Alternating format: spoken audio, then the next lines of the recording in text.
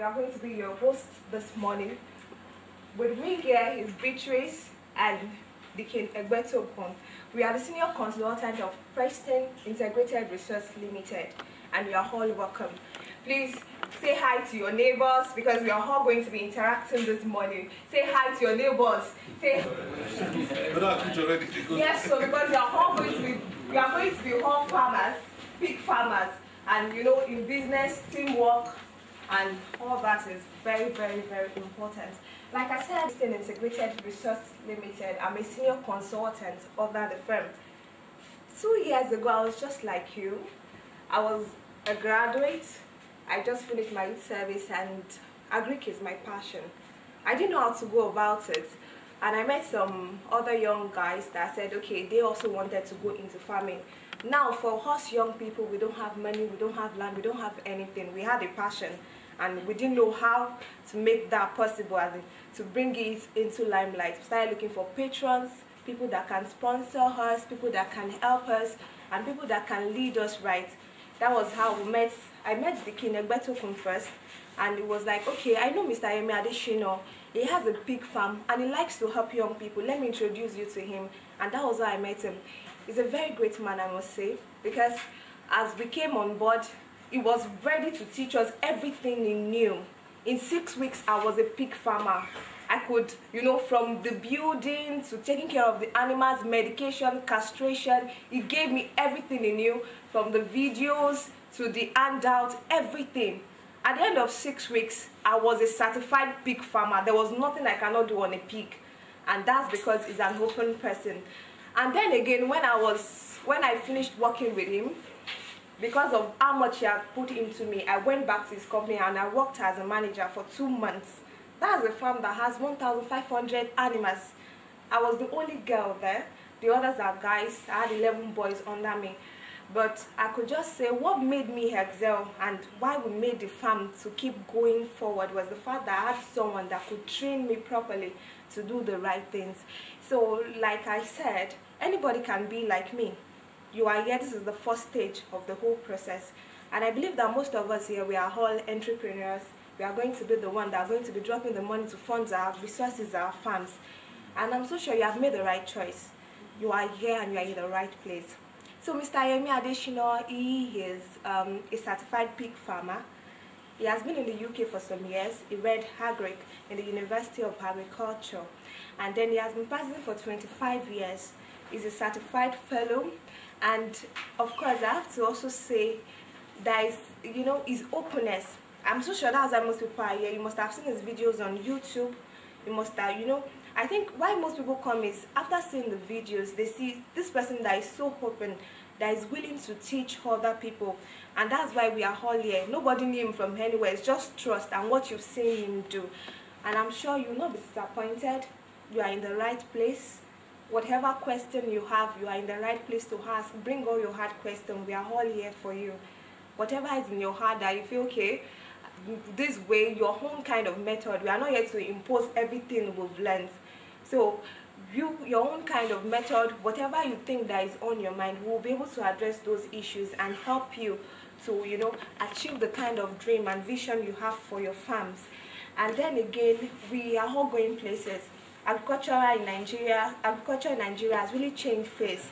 That's the new thing. That's like our oil mine now. That's the new thing. And you are in the right place. You've made the right decision and want to make that dream come true. You want to make sure that you actualize that goal. Whichever way, whatever way you think we can help you, we'll be more than willing to do that. You have questions, maybe when you start your farm, you have some issues, we will be able to help you do that. Then also this company will also offer a consultant service. Like I said, I'm a consultant. That's Beatrice John. She's also a consultant under this firm. So if you feel, okay, I've heard so much, I might not be on ground and I need people that can help me, that is our job. And I pray today that as you have come, that you will not go home the way you came, and then you have a lot of things to share with other people. You are most welcome. Mr. Yemi will soon be with us shortly. Please sit down, enjoy yourself. We have a lot of things for you. There is refreshments, there are handouts, there are certificates, we have flash shares. If you want, we have flash drives. If you want thermometer, we have some other equipment too that you can have access to. Thank you very much. Sit down, relax. We'll soon be with you. Thank you. Thank you very much for coming. You're welcome. Thank you very much. It's nice to meet all of you. I think I've met some of you guys in the chat room. I don't know if you have seen my face before, one way or the other. But it's a big privilege for me to see all your faces. And it's a great honor to have you in our midst. Thank you very much for coming. Today is going to be an interesting day. We're going to try as much as possible to cover a lot. What I would recommend as we go along is that don't spend too much time writing because we're going to give you an handout. Thank you for that introduction. Today we're going to go through a lot of things, like I said earlier. And this is going to be an interactive session. By this I mean that I want us to ask questions as we go along. The only clause I will have with this is that it is becoming too much. Just let's make sure that questions are relevant and they are not in the sky, they're not pie in the sky, they are questions of what is bothering us or what we want to do next, how we're going to do it regarding pig farming. Today everything's about pig farming. I won't talk about catfish, I won't talk about cow or chicken, it's going to be pig farming throughout. Let me just give you an overview of what we're going to do, try and cover within the next 48 hours. We're going to start with introduction to pig production. So we're going to look at what pig production is saying around the world. In the first TV interview I ever did, I was asked, I told them on the TV that on the radio that 48% of the meat that is eaten around the world is pork meat. The radio went, after it was strictly chat and question and answer, the radio went ballistic because everybody, especially we in Nigeria, don't know that the rest of the world eats so many pork, so many pork meat. We think that everybody is like Nigeria, that only about 10 or 15% of us eat pork meat. So there's a lot of questions. I have to start giving people reference where I find that information from. I told them it's from Food Agricultural Organization. So since then, anytime I quote that statement that 48%, half of the meat that is eaten around the world, I always quickly quote the source. So people will not bombard me with, is it true? Where do you get that information from? So we're going to look at that. So that the reason why I normally start with it is that we are individual farmers. We have our own farm at our backyard or in the bush or in the jungle. Sometimes it's very easy for us to think that we are just small person doing small pig in small farm.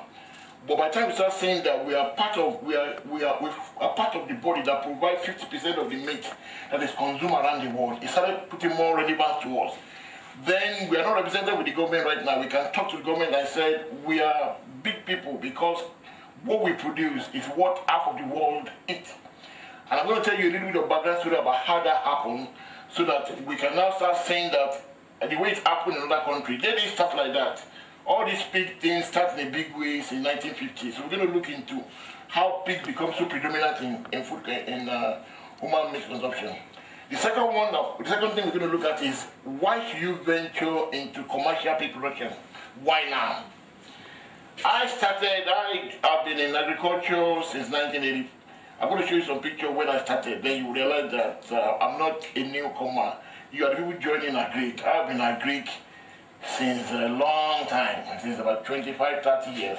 Actually, I didn't know it was that long, but I showed a picture to one of our consultants, and she worked out the year and says about 30-something years. So then I felt very old. But why now? And why am I encouraging a lot of people to do agriculture? We're going to look at that very briefly. But I think one of the most important things that you will gain from this is number 3, is pig farming profitable. You want to venture into pig farming. I used to tell my big trees and I said that until you start selling pig, you're a zookeeper. If you are keeping animal until you sell your first batch of pig, or you sell your first pig that you raised, or not the one that is sick, that you really want to sell, until you start selling your pigs, you're a zookeeper. That means you're just keeping animal for looking. And one of the things I'm going to work very hard today is to make sure by the time you leave this place, you don't live with the mentality of a zookeeper, but you live with the mentality of a commercial farmer. Commercial farmer, you are coming into pigs because you want to make profit, basically. So all the things I've been saying, I'm going to challenge some of your thoughts because I've been studying the chat room. The chat room has been very good because it gave me an idea of different perception of people, and how what people are saying they are absolutely correct. And but in agriculture, there's no absolute truth. You have to know what your objective is. And once you know your objective, you do things that follow your objective. So you cannot copy me. I cannot copy you, literally. But I can learn from you. So that's what we're going to look at. We're going to look. So the economy of pig production, I'm going to make sure none of you is sleeping at this time. You can sleep or you can doze off at any point in time. I'm not going to allow you because you pay a lot of money to be here. And I'm going to make sure that particular part is very important. There's some things you could do at the beginning that can save you thousands of last week I was at Agbara, I was doing a training like this. And the guy that we did the practical on his farm was one of my protege. He came to my farm about a year, 2 months ago, February, and now he has over 500 pigs on his farm. And but one thing about between now and June, he's going to have about 1,000 pigs on the farm. Why? Because on his farm, more than 48 pigs are pregnant right now, and all of them are going to give back before June. So you go to his farm, you see 502, you think it's big. I was telling him that you prepare because within the next 2 months, by June, the number of pigs on your farm will have doubled. So what am I saying is I expect that by the time you leave this, I don't know what your goal and objective are, you should be able to achieve it. And that's why these days I don't do practical training on my farm again. I go to the farm of people that have learned from me. So tomorrow we're going to go to another farm of a person that came to us.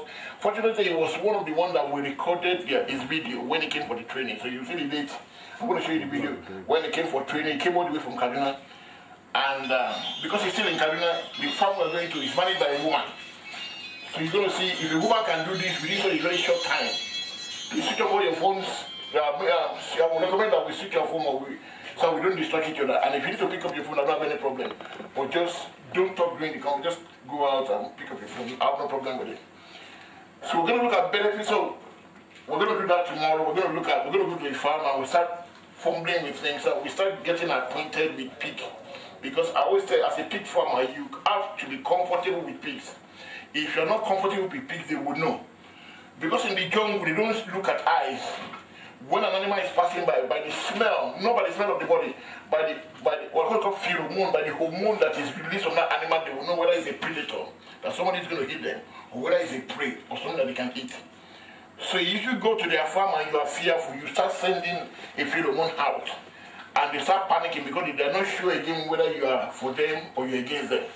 It's a natural instinct. So as a pig farmer, it's very important for you that you are comfortable with your pigs. And tomorrow, I'm going to make sure that each one of you break that phobia of pigs that you might have in you.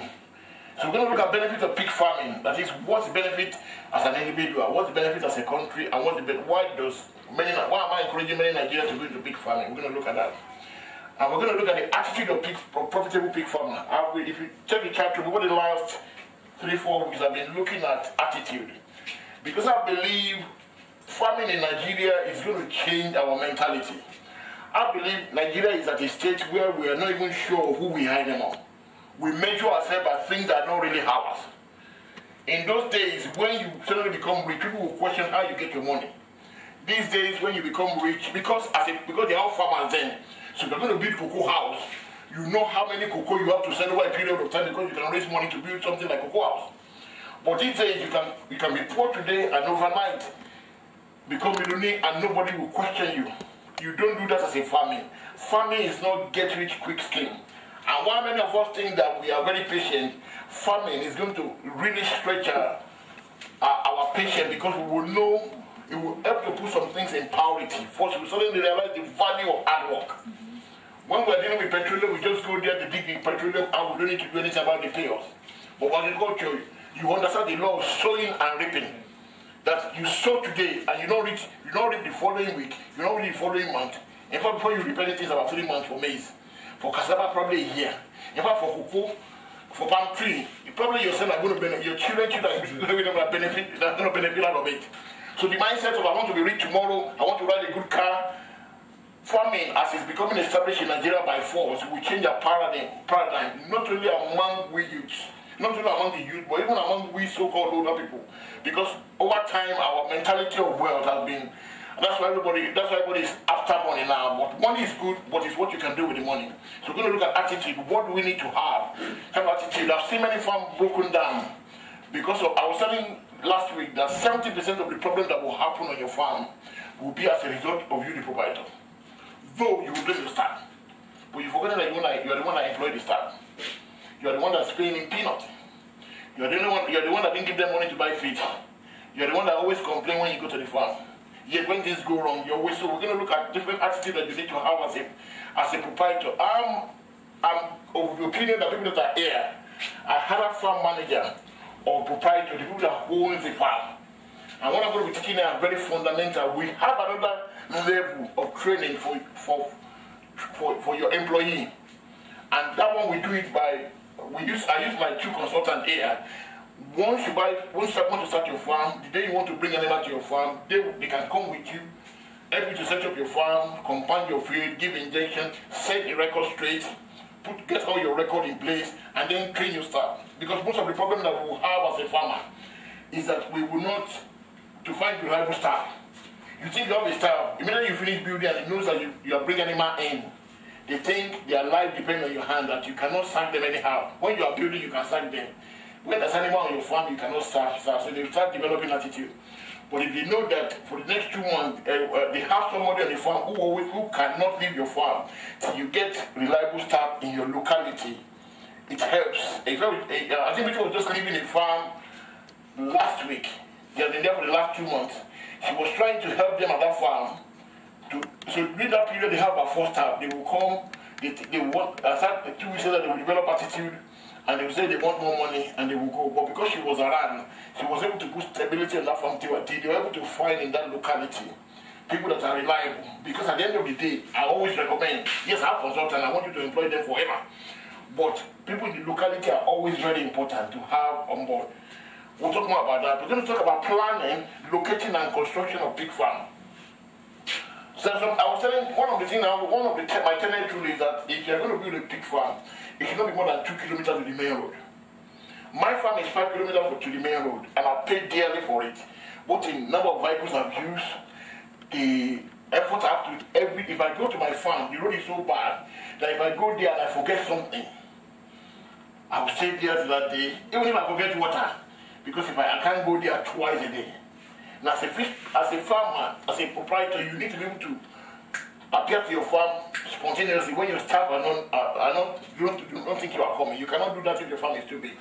As long as somebody, I was in Agbara yesterday, and around this time, somebody texted me, the road to your training is very bad. And I thought Agbara, I told you your training was very bad. I look at it, because the road to Agbara was really very bad. And I look at the text, and I laugh. I see this guy is expecting me to sympathize with him. I just say, yeah, welcome to Nigeria, welcome to the farm world. Try and get here as quickly as possible, because we're not going to wait for you. Because if you're showing sympathy, the road to farm, most of the road to farm will not be good. So it's very important for us to know that if it's not going to be good, we want to minimize that risk by making sure our farm is not too interior. Because once you build it there, you cannot take it out. I know that where my farm is not the best. And that's why I don't take you for training there. Because by the time we get there, we want to get there, by the time we get there today, we're so worn out. Apart from the time, we're so worn out that we're thinking of going back. Those are kind of things that are some of the mistakes I've made in the past that I'll be telling you so you don't make it.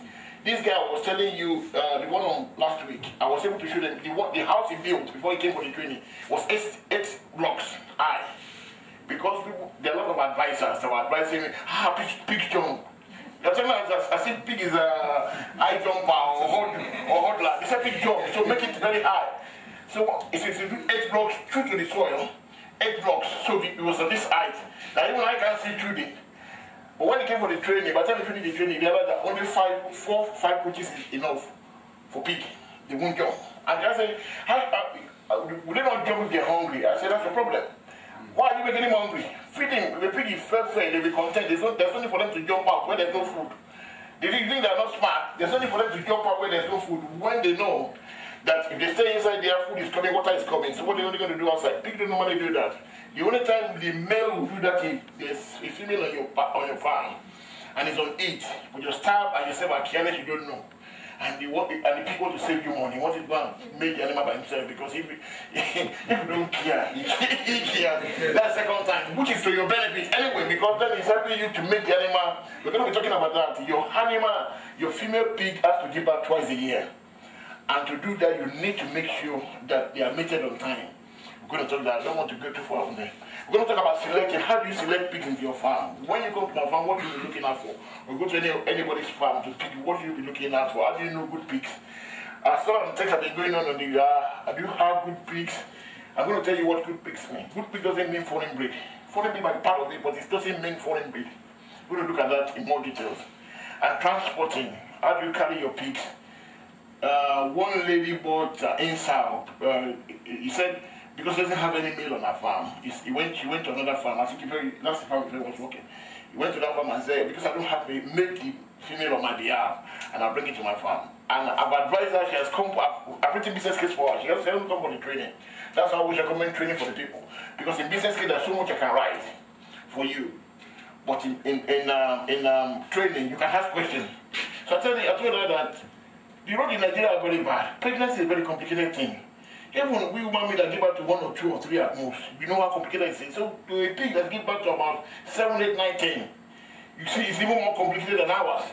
And again, when they are pregnant, the egg has to attach to the ovary. And anytime there is stress or disruption or bullying, or anything that makes the pig inconvenient, they start losing the baby. That's why your pig can give birth to 16 at any point in time. They have 16 eggs. But in Nigeria, most of our pigs give birth to 6. Why? We're going to talk about why, some of the things that can happen. Transportation is one of them. We're going to look at care and management of pigs. How do you take care of pigs? Your farm hygiene, we're going to look at it. And we're going to talk about breeding. How do you make sure your pigs give birth twice a year? We're going to look at things you need to look out for and how to make sure the animal is well. And finally, tomorrow we're going to look more into feed and feed formulation. I think that covers everything we want to cover. Don't you think so? So we're going to be looking at that. They introduced me. My name is Adeyemi Adesina. I started as an agriculturalist from the beginning. My parents wanted me to study something else. The university I wanted to study something else was on strike. I don't want to keep on mentioning that it was on strike. You know, 1980s, people used to, the great ones used to go on strike for a long time. So I ended up stuck in a university that is doing agriculture. And I tested the 4 years. I tested the first year. And my mom might say, go back and do your architecture. I said, no.